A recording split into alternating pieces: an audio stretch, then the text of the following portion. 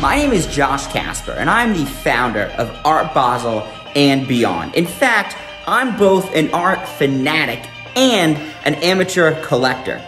I had the privilege of touring Carole Feuerman's Brooklyn studio a few weeks back. We saw how she made her iconic swimmer sculptures, how they were painted. We then went upstairs to the offices and got an entire tour of the full operation. Carole and I also sat down and had a coffee table conversation where we discussed her life and some of the hardships she's had to overcome on her way to success. If you don't know who Carole Feuerman is, she is one of the founding members of the hyper-realism movement. This is definitely not a video you want to miss, as her sculptures are extremely lifelike. So, be sure to like and subscribe if you'd like to see more videos just like this one. Hi, come on in. Good to meet you. Thank you, I'm Carole. I'm Josh Casper. Nice to meet you. Thank you so much for having me in your studio today. Let me show you the main floor. Perfect. Sounds fantastic. Thank you. And thank you everyone for tuning in. Carole is one of my most favorite artists, one of the founders of the hyper-realism movement. And when I first saw her sculptures, I was a little bit scared because they looked so lifelike. I almost ran away, but they're amazing, and we're gonna see some of them in just a second. So this is where I have all my prints, and I have what's known as like a little boutique, and I sell shirts and bags and all different things related to my art, and raises money for my art foundation. Oh yes, the Carole A. Feuerman Art Foundation. Yeah. This is one of 5 studios. Okay. And I have a little studio here. Hi. Hello. So she's working on one of your iconic swimmers, it looks like. Yeah, bronze. Bronze. So that's actually bronze below This is that. Madeline. She's doing, it's called chasing. She's chasing one. This is Brian. Hello. Hello. Nice pencil. Thank you. It's a good place to keep It is a great place. Brian builds crates and he packs, and every single sculpture has its own crate, as you can see. Here are 2 sculptures that we're making. Michael. Fantastic. Courtney, you're going to be on. So take a look at how realistic these sculptures look. When I first saw it, like I said, it almost scared me because it looks so lifelike. So you say the underpinnings of this is actually bronze? Yeah, well not all. This one is resin, and if you take a close-up of what Michael is doing, he's repairing a sculpture that somebody bought years ago, and it was a Malcolm Forbes sculpture. Oh wow. And Courtney is working on Mini Serena, which is my most famous sculpture. I did it all different sizes, and Courtney also worked on this sculpture in the back, which is bronze, and it's going to get painted hyper-real, and you'll never know, ever, that it's bronze unless you click it. Now, that sculpture over there, the lady on the tube, is that what was Catalina? Is that the first swimmer? No. That's and I have a whole essay I wrote. I just submitted it to an essay contest on inner tube, which became Inner Tube Variant 2, which became Serena, and then Survival of Serena. So how did you come up with this idea to have someone coming out of the pool? Did you see it and say, I have to duplicate it? What kind of was the impetus for that?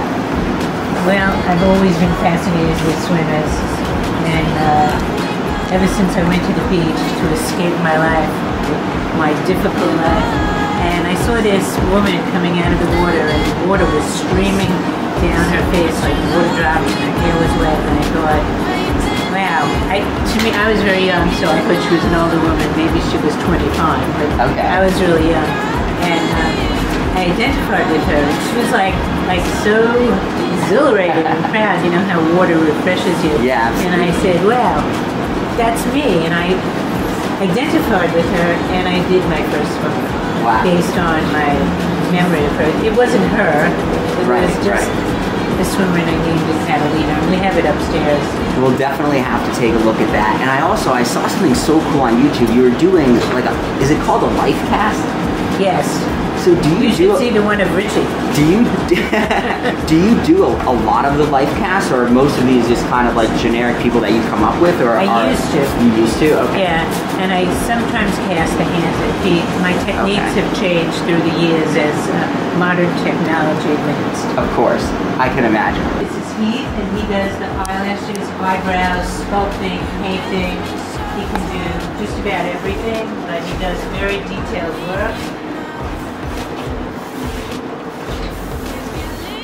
So a lot of these are pretty large.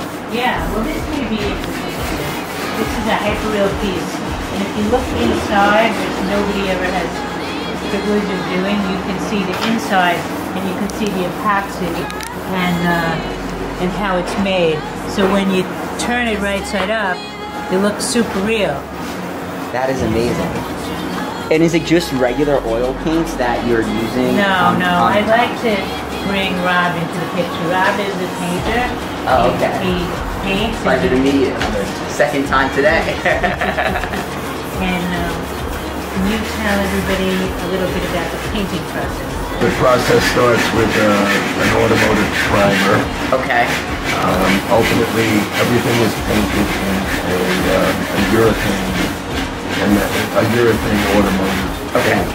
Got it. It gives us a beautiful finish. It allows us to put pieces outdoors. Okay.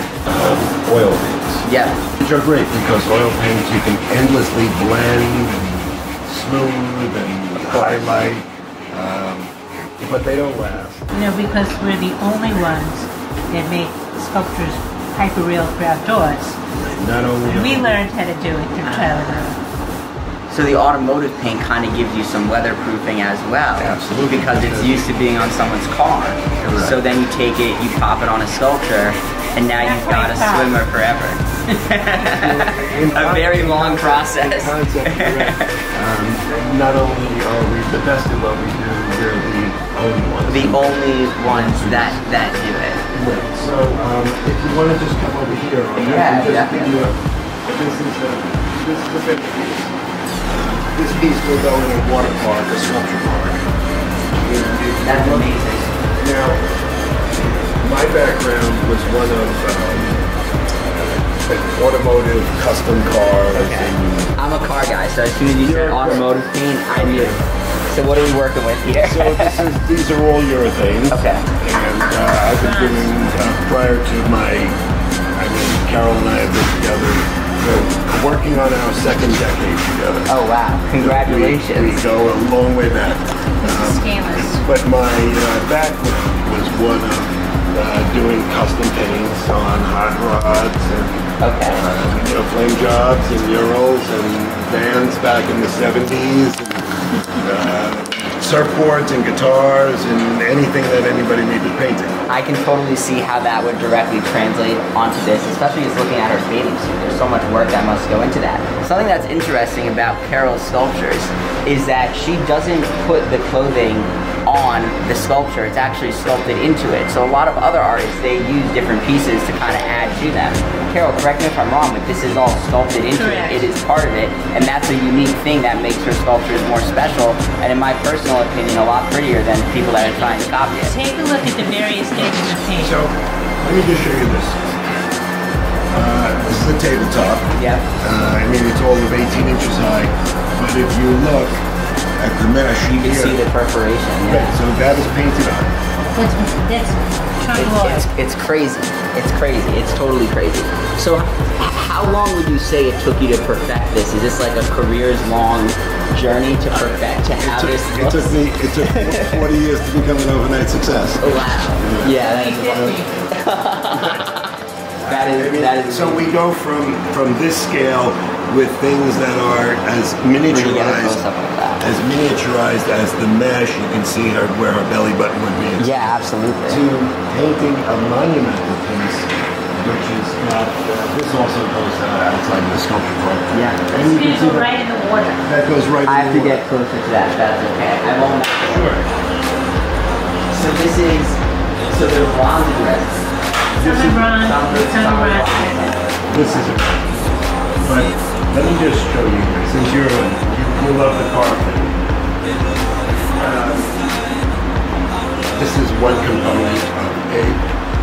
So this is, you know, we use metallics. Very metallic, yeah. Beautiful, right? Maybe a little bit of pearl. Yeah, oh, we love pearls. We love pearl, yeah. We love pearl. That's actually the color of my car.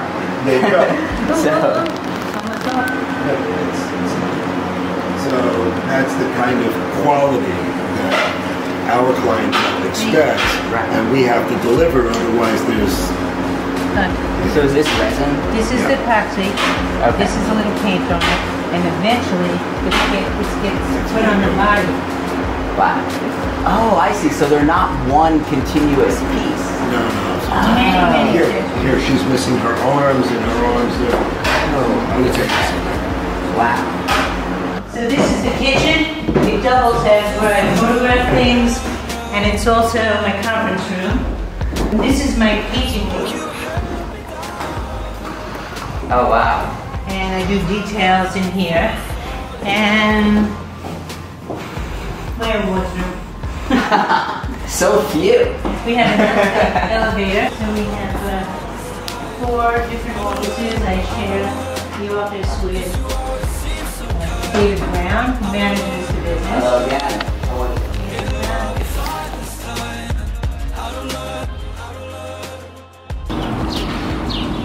So on your full-size sculptures, we'll call them your life-size sculptures, how many crystals would you say could be in the cap on a life-size sculpture? And I know they're all placed by hand because I've watched so many videos.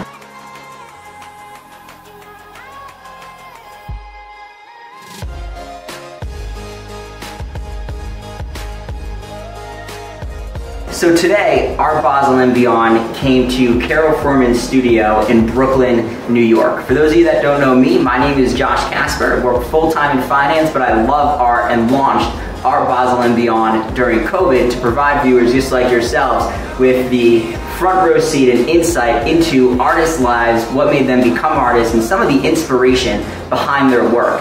Today, we are so fortunate to sit down with Carole Feuerman, who is one of the founders of the hyper-realism movement. Carole, thank you so much for having us in your studio today. You're welcome, it's my pleasure. Thank you, thank you. Now I know you, of course, your career started out as an artist, but one of the things that we had talked about a little bit earlier is that you're actually an author too. Can you tell us a little bit about your autobiography? And by the way, congratulations again on the reprinting as well. I made $5 today from sales. So that makes me a professional author. Exactly. So I wrote my autobiography because you can see there's 4 coffee table books about my life. One is missing. And in all these books, famous people, historians and curators interview me, and they want to know questions about my career. And that's they never ever want to know about me and my life, which led to why I make these sculptures and some of the questions you told me you were going to ask me.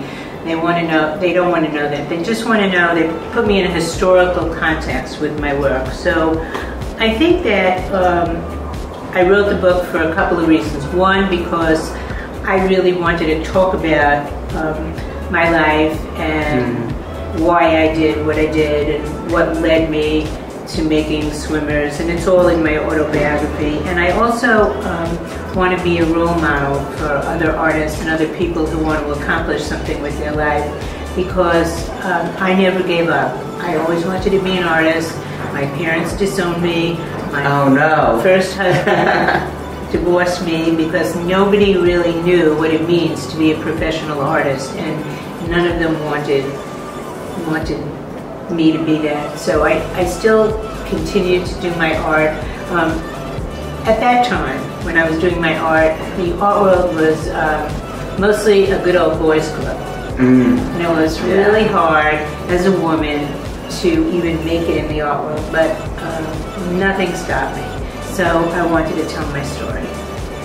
Absolutely. Well, thank you for taking the time to walk us through your story. And I'm so curious, because one of the things that you have accomplished throughout your career was the creation, and I'll go back to some of the questions on this in just a sec, but of your sculpture foundation as well. What was that like, and are you one of the first females to have your own sculpture foundation with so much success, being a founder of an entire artistic movement? I don't know if I'm the first. A foundation is more common than you know, than making it as a female sculptor who makes one-of-a-kind, you know, sculptures that have never been done before. But just for a second, going back to my autobiography, this was the first autobiography, and then I updated it because our minds don't let us think about the bad times. You know, we can think about it when we're writing, but if we had something really bad or some bad experience, like one after another, your mind tends to forget them and you don't write them down. So after I wrote my whole autobiography, 2 years later, which it is now, I realized so much has happened in the last 2 years, number one.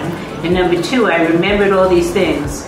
Like the middle of the night, I'll remember something, and I felt I had to do a second edition. So what changed going from the first edition over to the second edition? Is it a different part of your life that you wrote about? Yeah, I mean, I started the second edition now, and I started with, I'm in Venice and I'm having this show, which was 3 weeks ago. People are waiting online to see my show, and my next show is in Saint-Tropez, which is in this June. And then I said, so how did that happen? Then that's the prefix, and then I go to chapter one. Chapter one is where the first book started. This book starts with now, and then it goes back to the beginning. So that's got it. Absolutely. So what initially got you? It's also after the pandemic. Oh my gosh, that's a great point. Pandemic. Wow, I feel like so much writing came out of the pandemic because things just changed, but so much art also came out of the pandemic too. Yeah. So that was one of the beautiful things that came out of it. What was it initially that got you into art and sculpture in particular? Because you're such a known sculptor. People, of course, don't know you as necessarily someone that's painting a canvas. It's a different type of canvas, nonetheless. Funny. But what brought you in that direction? You know, I was painting on the floor of my home when I was 3 or 4 years old, and my parents left me with a babysitter, and they also left me with my mother's oil painting gift that she never opened, that I was dying to look inside. So I took my fingers, and painting with colors all over the floor was very rewarding. And then and I don't even know where the babysitter was, but then I was thinking, oh my God, what if they come home? So I took a dish towel and I tried to wipe it off, and it was just getting worse and worse.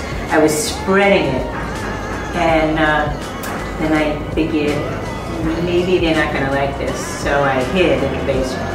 So that's my earliest. I love that. My earliest recollections of being an artist, and then I remember when I was about in 5th grade, I perfected the technique of drawing with a pen, and I did a one line, and like Alex Katz actually. Okay. But I did one line, and I could draw a figure, and I never picked up my pen, and I was drawing all these figures with one line, and I was drawing a female body. So I thought this was pretty cool, and I was sitting in the back of the room one day in 5th grade, and I showed the boy sitting next to me, look, this is how you draw a body. I bet I could teach you how. And all of a sudden I hear the teacher screaming, come to the front of the room. She says, what do you have? And I showed her the picture innocently of a stick figure of a girl, and she said, ah, a female nude. I didn't even think about it. And she sent me to the principal. No way. Yeah. Wow. And the principal, he thought it was pretty cool, actually. The punishment wasn't that bad. He said, you know, I'm going to have to punish you, so I'm going to make you teach the class how to do that with one line, but no figures. Can you think of like an animal? Okay. So I taught the class how to draw a tiger. So I was giving art lessons in the 5th grade. Wow. So successfully that each class in the 5th grade was rotating in every week, and I was teaching art. Wow, that is amazing. I don't think now you would get in trouble for drawing a nude. I think times have changed. but it is a very interesting punishment that could have been the start of everything that we're looking at today. So I guess for all the teachers and principals out there, you never know where the student is going to end up. But it also shows you, and I look back on my life, and it shows you that if you really have a passion for something, nothing can stop you. It's such a true point. Stop you. Nothing should. I like that, exactly. And you know, in the Art Basel and Beyond community, we have so many artists that are engaged with the account.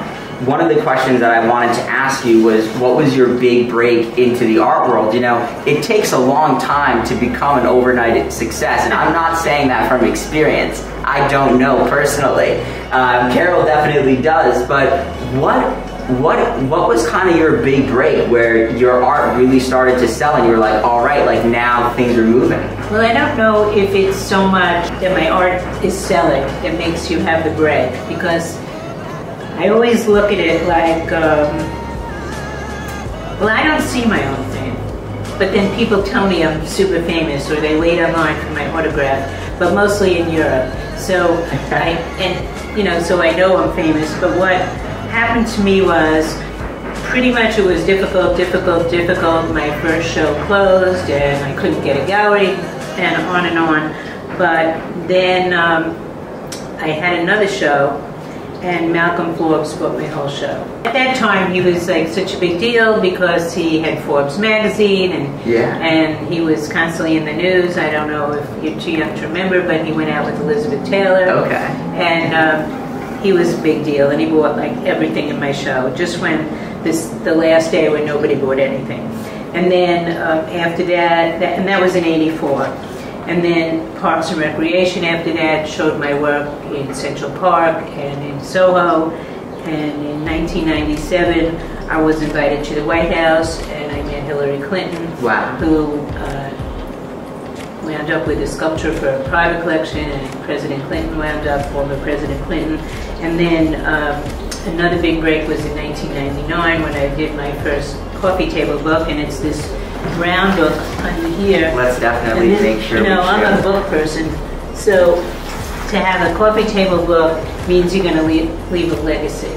So I realized at that point that it's not so much being famous, because when you're dead, on your epitaph it doesn't say she was a famous artist. Yeah. But you know, if you leave something behind, like the story of your life, or these books in libraries and in bookstores and in museums, then you do inspire other people. So that was a big turning point. Another very important turning point was when John T. Spike, curator, invited me to show in the Venice Biennale, at the gates of the Biennale, and he said that pieces have to be huge, monumental, and I never did. You do a lot of huge pieces now. That was the beginning. And I did Catalina, my first swimmer, and I did the Serena one, monumental, and they became the mascot of the Biennale. 500,000 people saw them, people waited online. There's one shot of a woman kissing the sculpture, which they used on the catalog, so that was important. And you know, when I look at my life, there are a lot of different positive turning points, and sometimes they happen just when everything isn't going right. Yeah, I can only imagine. Can you talk to us about the hyper-realism movement? Because if I'm understanding it correctly, you're one of just 3 founders, and it didn't exist before you came along.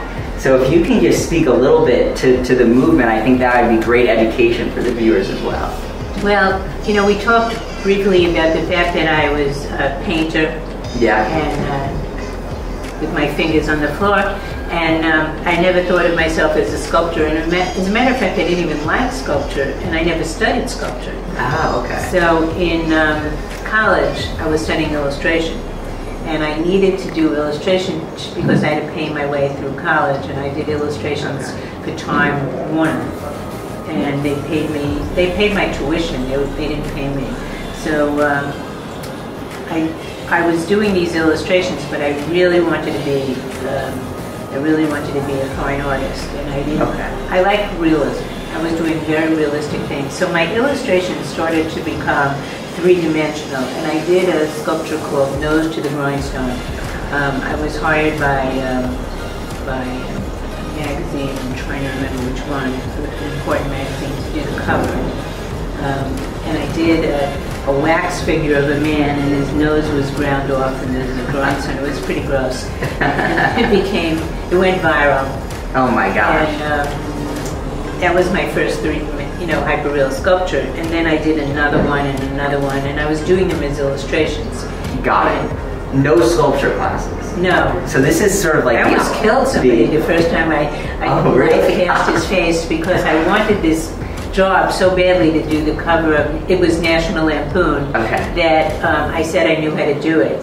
Oh no. And the person who posted me had to be in pain. So if you go like this in terrible pain, can you imagine holding that for a half hour? Oh my gosh. So he was holding it, and I didn't know how to do it. I put plaster on his face, and I couldn't get the plaster off, and he was in pain. Oh my gosh. But it all came out well. So that's kind of like the irony here, right? Carole has never taken a sculpture class, but yet here she is, this super successful sculptor with all these so lifelike types of, you said it's resin, and if it's not resin, it's bronze, right? It could be bronze, it's epoxy resin, or bronze. I mean, I've done everything. I did wax, and it melted off the wall in a museum, so I stopped doing the wax. And it was all born out of illustration. It came from illustration. So I know earlier on we hit briefly on the Carole A. Feuerman Sculpture Foundation. Is there anything that you'd like to share with us about that before we talk about Catalina?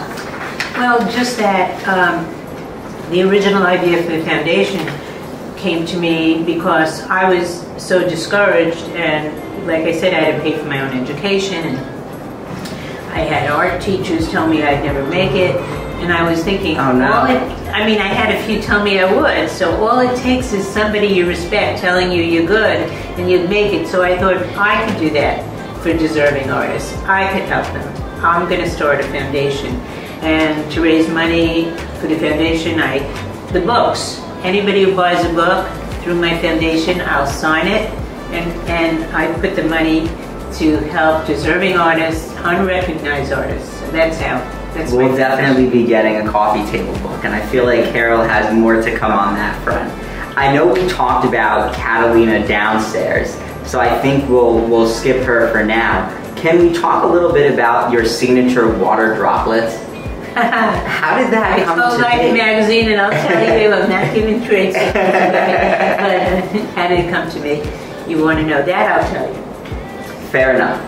So I was sitting on the beach, and I saw a woman coming out of the water, and there were water drops on her face, and it was streaming. Her hair was wet, and she was walking like this, and I said, oh my God, I'm going to make a sculpture with water drops. But I didn't even know how to do water drops. Okay. And in those days, you couldn't, I tried nail polish, I tried lacquer, just like other people who tried to copy me. And they were not making any resins that were UV positive. So if it went in the sun or any water got on them after you did it, it turned yellow. So, I mean, I have a sculpture, the original sculpture that I made in this room with his yellow water drops. But nobody noticed. They loved it. So I know one of the other things that you're known for are the life casts that you've done.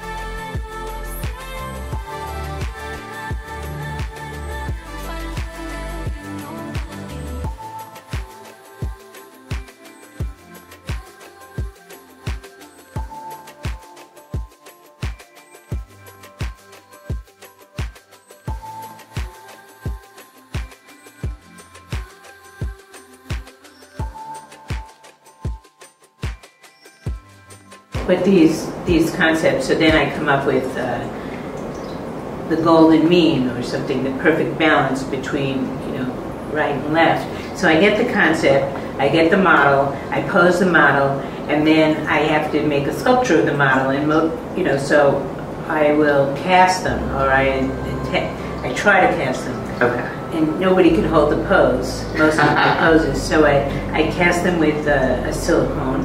Okay. And I do them in sections, and then I make a positive in plaster. I assemble it. Okay. And then I have to cut it apart and change the angle. And basically, that's one technique. And through the years, like now with 3D scanning, I still cast, but maybe just the hands and face, and feet, and I'll scan the body. And on my computer, I can bend the body more and do different things. So I do. It must have been interesting for you over the course of your career to see how technology plays a part. I mean, did you ever think when you were first doing this that you'd be able to play around with it on a computer screen? Let me tell you, I didn't even know what a computer was. In my day, we didn't even have cell phones. Yeah, we didn't even have Pampers. How many people would you say you've life cast over the years? Do you think, is it in the hundreds? Is it in the tens? What do you think? I don't know. I work with a concept. I work with a sculpture like Serena since 1981, and I'm still doing it. So it's not so much casting 100 or 200 people. It's more like creating something that I am proud of that will withstand the test of time. Absolutely. Last question we've got here is, what's next for Carole Feuerman? Oh boy! Aside from the next coffee table book, yeah, which we know is coming. Yeah, there are two possibilities with the next coffee table book, and very exciting ones. Swimmers 2 or a Rizzoli book. I'm not sure. So that's in discussion. I have the Medici Museum show in Ohio this summer, and they're going to buy a sculpture. That's exciting. I will have a show at the Pyramid Sculpture Park in this country. And another exciting thing is I want to be in these Venice Biennales again. Yeah. So I want to have my own pavilion. And with that would be amazing. Right? With that, I want my own studio in Venice, Italy. So those are some of the things to look forward to. I'm going to your solo show in September. If it's still running in September, I will be in Venice. Really? And that is on my list. So there's going to be a part 2 to and this. And Saint-Tropez. Oh, and Saint-Tropez. Yeah, the 25th I'm going to Saint-Tropez. I have pieces all over the city and in Venice. And in September, I'm in a museum show in Paris in a very good museum. Well, I guess I missed you because I just got back from Paris. I'm not there yet, though. Not there yet. Well, Carole, thank you so much for your time and all the insights and sharing your life story with us. For those of you that want to learn more, you've got the autobiography as option number 1, and then you've got the new one as option number 2. So with that, Carole, thank you so much. It was a pleasure. Thank you. Thank you so much, everybody. Bye.